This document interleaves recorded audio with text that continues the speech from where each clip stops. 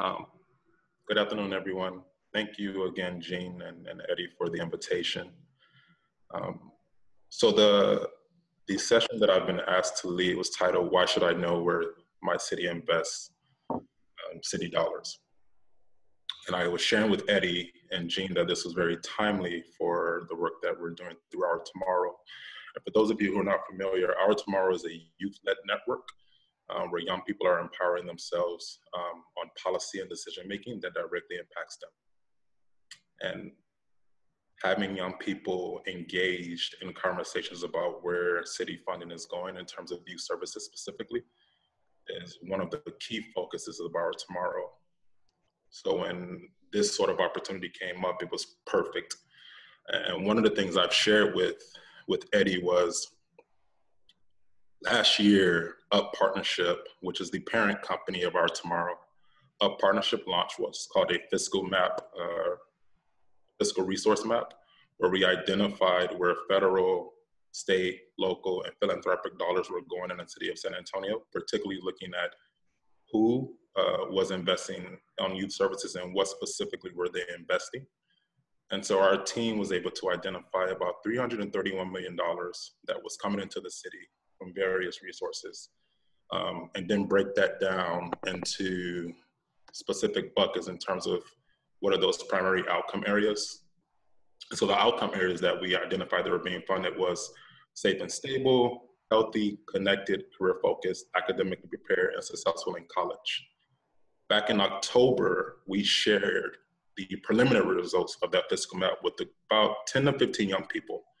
And what was really, really interesting to us was what the fiscal map showed in terms of what young people were experiencing or what was being funded was completely different than how young people were actually experiencing their lives day to day.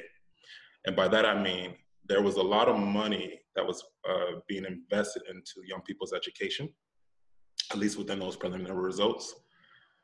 The disconnect was young people said, yeah, perhaps there is a lot of money going into education. We're getting educated, but there's very little money going into employment services and workforce development. So what do we do once we have this degree and we've graduated? What's the next step if there's no jobs for us? There's no career opportunities for us. So what that does is it allows young people to specifically target where they need to advocate for youth services, to better strategize around their advocacy campaigns.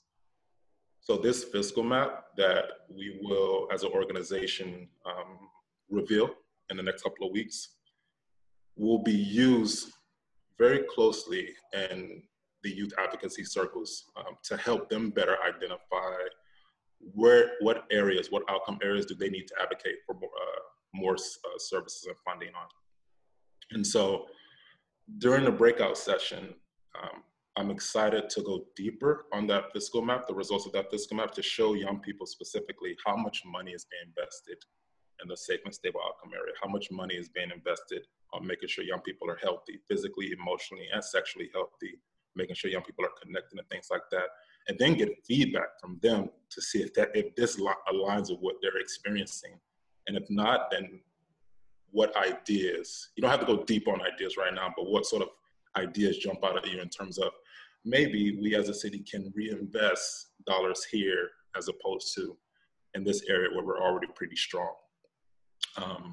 So really excited to have that conversation and share these results with students to really get their feedback because again, we all know how important it is, especially as we move into a COVID recovery plan, how important it is to have community input.